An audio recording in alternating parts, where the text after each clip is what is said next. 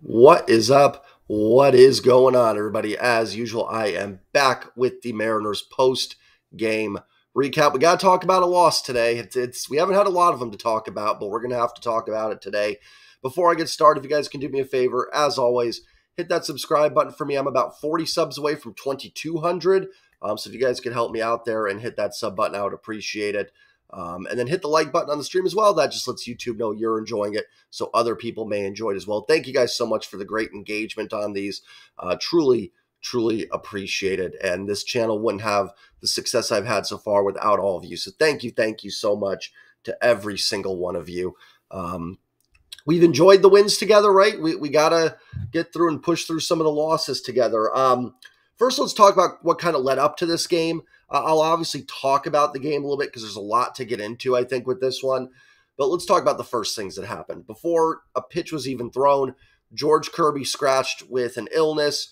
Julio scratched with a left foot soreness. And then 2 innings into the game, Ty France leaves with, I believe, a wrist injury that might have happened on that pickoff attempt from Luke Weaver that hit him. So Luke Weaver ends up getting the start. Cade Marlowe ends up going into center field.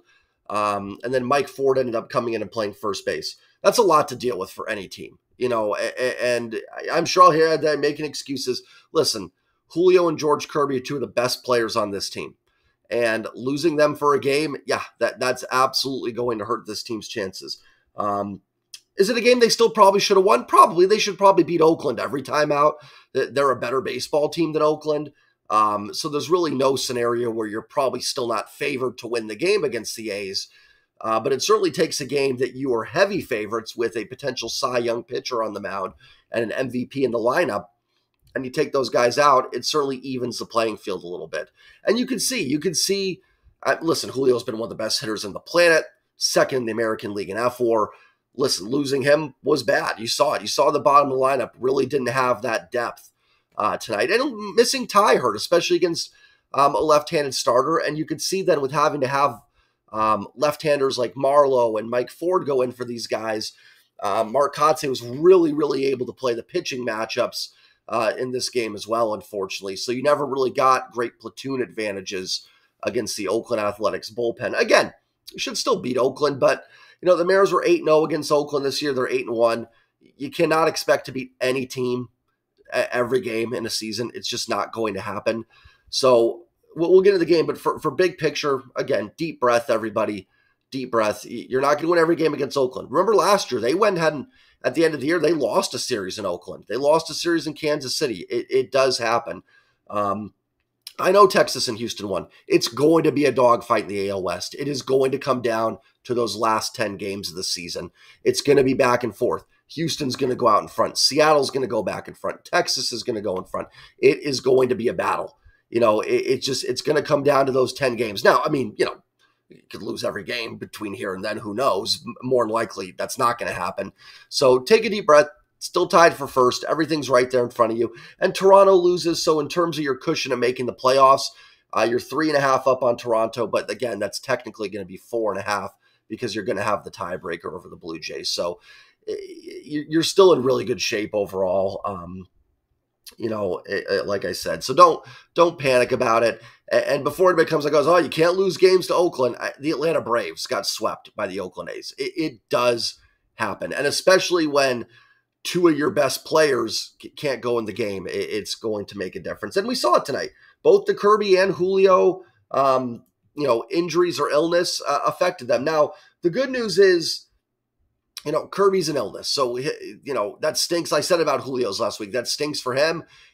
He's probably puking his brains out right now, and I'm sure he's not feeling great, but it's not an injury. What you don't want to see is some shoulder or elbow thing or something, or any arm issue with Kirby. A little sick, get over that. Let him have just kind of skip his turn and then get him back in there when he's ready to go. I will say George Kirby on his deathbed probably could have thrown 6 shutout innings today, but get better, George, and get back out there for his next start.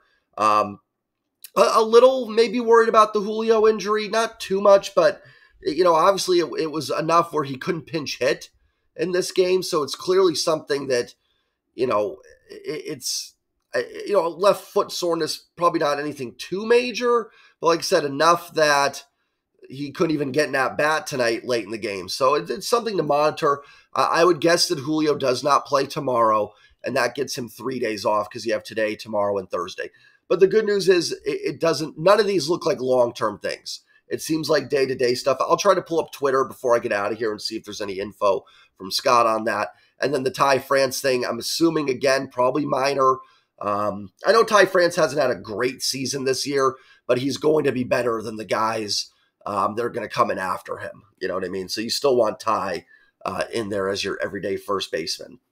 So that's the good news, is it doesn't look like anything major with any one of these players. So you survive, you move on, and you try to win the series tomorrow. Now, I will say, we saw the ramifications with not having those guys in the lineup here. If I didn't get into it already, I'm sorry. The Oakland A's defeat the Seattle Mariners 3-1. I should probably get into that. So let's get into the game a little bit here, and then I'll kind of talk about where this lineup, needed those guys tonight. Start with the pitching, as I always do. Luke Weaver got the start. He wasn't very good. 3 2/3, 7 hits, 3 runs, 3 earned, no walks, no Ks. Gave up a home run to Seth Brown and to Shea Langoliers. Listen, tough. Luke Weaver didn't wake up tonight thinking he was going to make a start for the Mariners. I'd probably be a little bit more critical if this was a scheduled start. But up until an hour and a half before, he didn't know he was starting. The stuff looks all right. He's throwing 96. It's just a lot of 2-strike pitches over the heart of the plate. The one to Langoliers was a 2-strike pitch, which was terrible right over the middle. There's a reason Luke Weaver was available for free in August. There's a reason. And the good news is it doesn't look like Kirby's going to miss any extended time. Kind of an audition, I thought, tonight for Weaver to maybe force that 6-man rotation that they wanted to do with Emerson Hancock. And it would be nice, with Brian Wu and Bryce Miller on some, innings limitations and everything. But I just don't think you can trust Luke Weaver to get outs here, or to consistently get outs. Against any other team, I'd probably say Weaver was fine tonight. I honestly would. If this was a spot start against Houston or Texas or Tampa or Baltimore, I'd probably say he was all right. But against Oakland, an 8 ERA or whatever that comes out to today is just not good enough. No strikeouts either. Bullpen did their job. Campbell an inning and a third with a strikeout. Matt Brash a shutout inning. Trent Thornton 2 shutout innings, and Saucedo a shutout inning. No walks by Mariners pitching. Just 3 strikeouts. Listen, Oakland's not good. So it's always very hard to judge these things. But listen, the Pen got the outs and did their job. They kept Oakland to 3, and they gave this offense a chance to win the game despite everything. Despite the fact that you didn't have George Kirby, despite the fact that Luke Weaver was not very good, at the end of the day, holding Oakland to 3, it's a game you feel like you should win. So I'm not going to get so much into lineup. I'm going to talk about a couple opportunities the Mariners had here. In the bottom of the 4th was really the best opportunity they had. Bases loaded, 2 outs. Cade Marlowe drew a walk, which scored a run, and then Jose Caballero came up. Waldachuk, the A's starter, was struggling to throw strikes, got behind Caballero 2-0, and Cabby swings 2-0 and pops it up. I want to say something right off the bat. I don't have a huge problem with Caballero swinging 2-0. I really don't. You should be swinging 2-0. That's when you're going to get hittable pitches. The problem was that was not a very good pitch to hit. It was actually a pretty good pitch by Waldachuk. It was 95 in on the hands. Let that one go. It might even been borderline enough where you maybe even with Waldachuk not having thrown strikes, you maybe get that call, and maybe it's 3-0. And with the fact that he's struggling to throw strikes, and I think if you're Jose Caballero, you take a pitch there. Julio, Teo, Gino, Cal, I'm not going to get on them as much for trying to crank one out of there in that instance, but I think Caballero's got to let that pitch go. Again, don't have a problem swinging 2-0. You should be swinging 2-0. That's the time when you should crank it loose. And I get it. A pitcher's struggling to throw strikes. You think you're probably going to get one middle as a get-me-over, but he didn't. Big at-bat there. And again, I'll go through the lineup here. I said I wasn't, but I'm going to because I want to touch on a couple things here. Bottom of the 9th was really the only other time the Mariners had a rally. 2 outs, nobody on. Josh Rojas singles. J.P. Crawford doubles down the line. 2nd and 3rd, and Trevor May gets Gino striking out. Gino missed a couple hanging breaking balls, I thought, and then he just didn't have a chance against May's fastball. It went up on Gino, and Gino just couldn't catch up to it. The breaking balls were the one Gino needed to hit. There was one, I think he fouled off kind of down the third base line. I think it was an 81-mile-per-hour sweeper. I don't remember which pitch of the at-bat it was, but that was the one Gino needed to do damage on. That was the one he could have probably put down the line and tied it up. So it just felt like one of those games. You know, if you guys can relate, there's always seems to be 5 or 10 games a year in baseball and maybe 1 or 2 in football that you just go into it and it just does not feel like your night. It just, nothing really works, nothing clicks. It just feels like the baseball gods aren't going to let you win it. And that was kind of tonight. I'm not trying to blame some other entity for the Mariners losing. They didn't get the job done.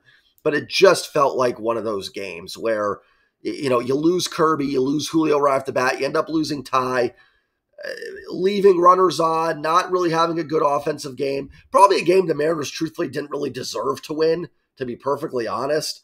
You know, if they did win it, I'd probably just say, yeah, the A's are really bad. I'd have been happy about it. Trust me, this team's on a roll. You know, I think they deserve every win they get, but it did not feel like they played well enough to win. Let me get in the lineup real quick. I will point out, looking at the box score here, Seth Brown's home run in the first inning, exit velo of 94.4, and only went 351. I'm curious. I'm going to look up Savant here and see what the expected batting average on that was. Let me see if I can pull up Baseball Savant real quick. Because I'm curious, because that looks like it was not hit very hard. Let's see, where is, no, somehow it took me back to MLB.com. Come on, where is Mariners and A's? There we go. And top exit velo hits were all A's today, by the way, looking at Savant. I mean, Mariners only had 4 hits, and they had 2 going into the final inning. They had 1 going into the 8th. Most of the swing and misses were from the A's. I mean, truthfully, probably a game the A's deserve to win. I mean, like I said, top exit velos, all with the A's there. But yeah, the Seth Brown home run, expected batting average of .80. So, I mean, in Luke Weaver's defense, Brown just got to that one. Oh, and then also in the bottom of the second, I think Dylan Moore hit a ball about 400 feet that was caught at the wall for an out. I'm curious what the expected batting average on that one was. Where is that fly out? 890 expected batting average. So sometimes the baseball gods just aren't smiling on you. Seth Brown gets a home run on a ball with expected batting average of .80. Dylan Moore hits a fly out on a ball with expected batting average of 890. Again, you know, I don't think the Mariners necessarily deserve to win this game, but sometimes little things like that. You know, Dylan Moore just missed it. Seth Brown gets it. Just felt like a game that weren't destined to win. All right, let's finally get in the lineup for the 5th time here. JP 1 for 3, 2 walks, on base 3 times. JP did his thing. JP did what he had to do. Gino 0 for 5. In a game when you were missing Julio and missing Kirby against a lefty, Gino needed to be better today. Gino needed to step up, and he didn't. It happens, but I said on Twitter, it felt like a game they needed Gino or Teo to homer to win, and they couldn't get it today. Teo was 1 for 3. Not a great game, but had one of the hits, and he was hit by a pitch, so Teo did reach twice. Rough game for Cal. He was 0 for 3 with the walk, hit into a double play. Ty was 0 for 1.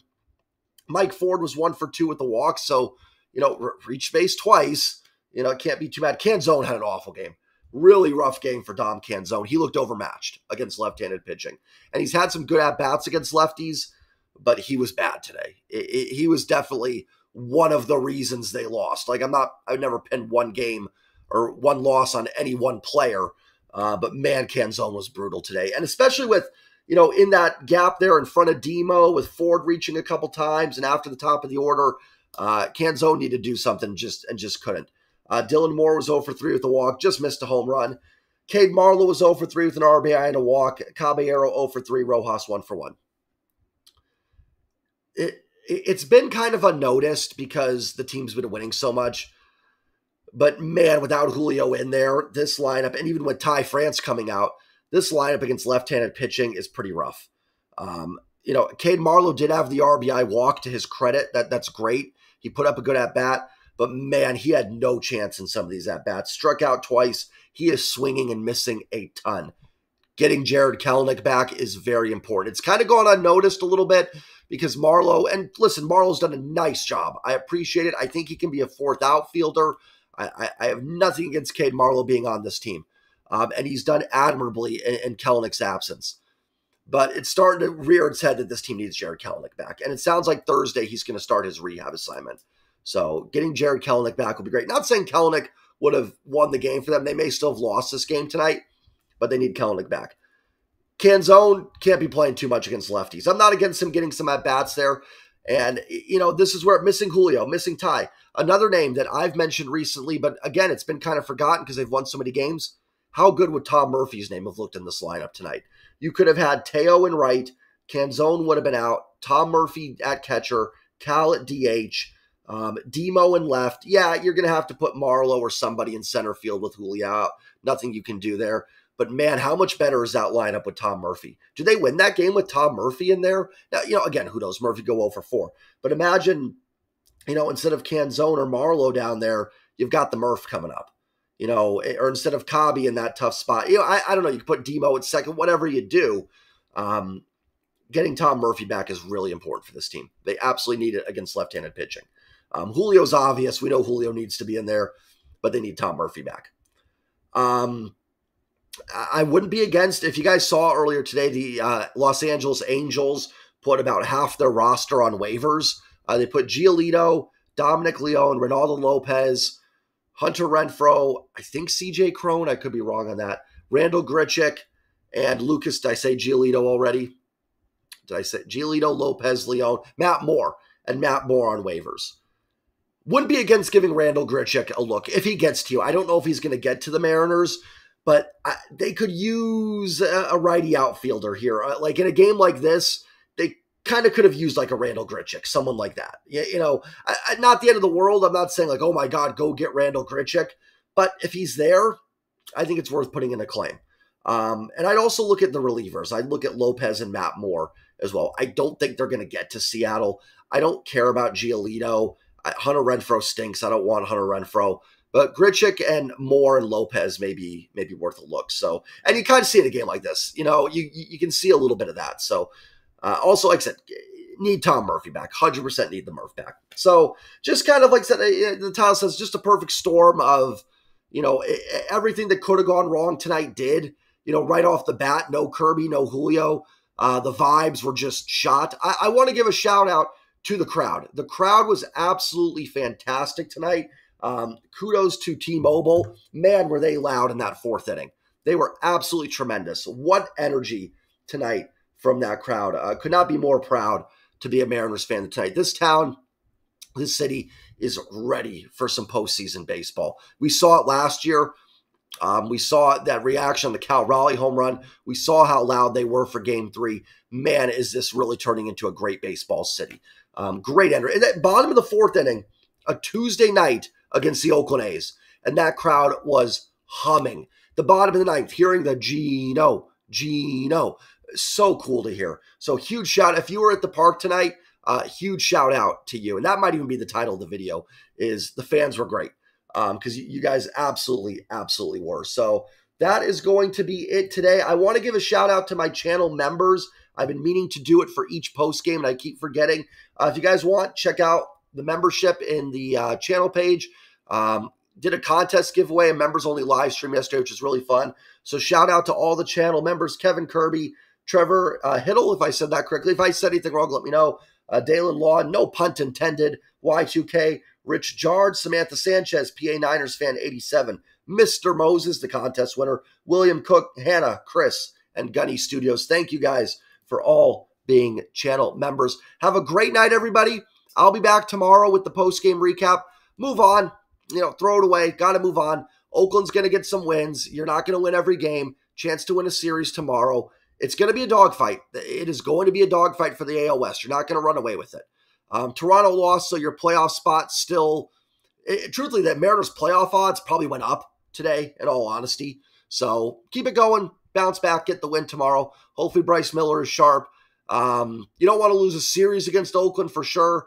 That wouldn't be very good. I still wouldn't be, it's not the end of the world.